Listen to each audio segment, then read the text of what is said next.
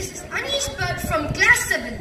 Today, I am extremely delighted to declaim the speech of the most influential freedom fighter, a charismatic orator, an extraordinary leader, and the greatest nationalist of all times, who is none other than Netaji Subhash Chandra Bose. India is calling. Blood is calling to blood. Get up. We have no time to lose.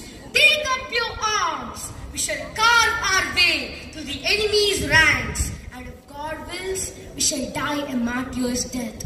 And in our last sleep, we shall kiss the road that will bring our army to Delhi. It is blood alone that can pay the price of freedom.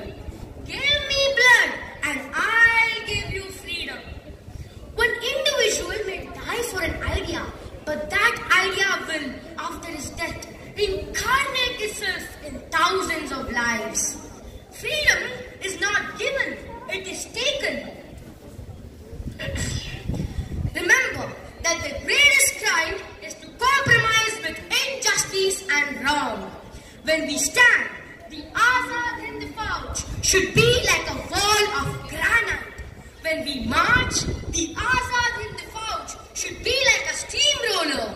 Remember that the greatest crime is to compromise with injustice and wrong. Never lose your faith in the destiny of India. There is no power on this earth which can keep India in